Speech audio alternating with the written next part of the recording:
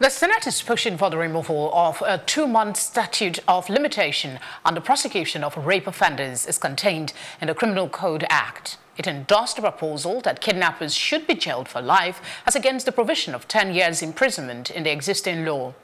This followed its consideration of a bill seeking to delete the statute of limitation on defilement and provide for life imprisonment for kidnapping in the Criminal Code Act.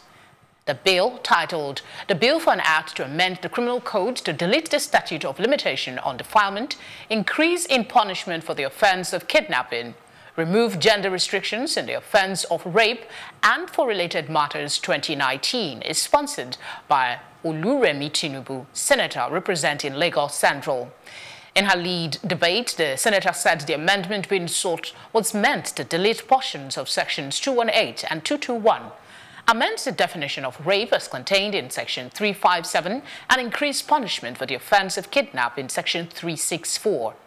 According to her, the globally accepted aims of criminal law and the criminal justice system include deterrence, retribution, restoration and rehabilitation of offenders. Senator Tinubu said the criminal justice system ought to deliver substantial justice and closure to the victim, the offender and the state. The senator noted that with the development and innovation in the forensic technology and the accessibility or otherwise of such infrastructure in Nigeria, rushing investigations in order to commence prosecution within 2 months would lead to errors. Senators supported the bill. The Senate approved the bill be read for a second time when it was put to voice vote by President of the Senate, Ahmed Lawan.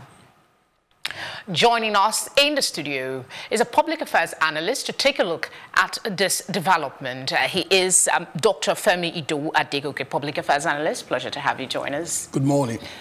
What is your immediate reaction when you hear that there is now a register? Is this a good thing?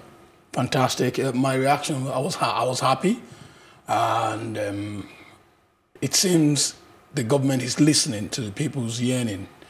Because I remember a few weeks or months ago, we had issues of students, lecturers taking advantage of students. And then everybody was speaking about it. The people spoke out, and then different organizations were asking for this offenders list, sexual offenders list. And this is, for me, is a welcome development. This is done in the severe crimes around the world is the global practice. So I don't know why Nigeria should be different. And I'm glad what they've done. And that's supposed to be served as a form of deterrent. But the name and shame purpose behind the register that we have now, how relevant is it in this country considering our history with record keeping? Well, I'm going to tie that with what is being said in the Senate when you're reading the news. Technology has to play a role now in keeping records. And from the news, we heard that the Director General of the agency had made it clear that it's going to be available online. So that means they are ready and they're willing to keep a proper database. So we might begin to see change in our record keeping. Do you see sustainability? Because we have this culture of one administration goes, another comes, and what do you think would be the long-term plan to ensure that this database is not only made available, but updated regularly with information of those individuals convicted? That's very, very, very important. And I think I agree with you. But there's a way we can go about it, because the law they are amending the criminal code. And as they are amending that, I think it's necessary to put in that this record must be updated. Somebody has that duty as a worker, and either it's fortnightly or either it's monthly or quarterly. You have to be updating, and you have to be on your game. And if found wanting, the person should be punished as well. Okay, during the presentation of the bill, the senator talked about the removal of the statute of limitations, citing the fact that investigations there might be errors in investigation if there is no adequate time for people to conduct investigation. What's your take on that? I totally agree with them, and this is why they're there.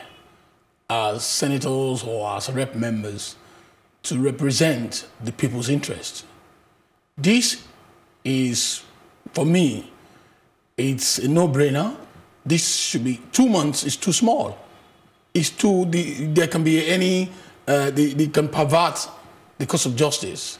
Okay, but my worry with this is the transient nature of rape. Yeah. You know, it's almost like bang, then you don't, sometimes you don't, you have a lack of evidence. At other times you have, doesn't that in itself restrict the duration, or do we take into consideration the time that the victim speaks up? Yeah, that's one. We have to take into consideration the time the victim speaks up because of the culture, I don't want to say, you know, a lot of people go inward and they don't want to come out. And then it becomes an internal injury and then psychological. Then it takes time to get the courage to come out. So if we say within 2 months, so after 2 months, the person can speak out again. And so I think I agree the time limit should be extended, and it gives people belief and trust in the system as well.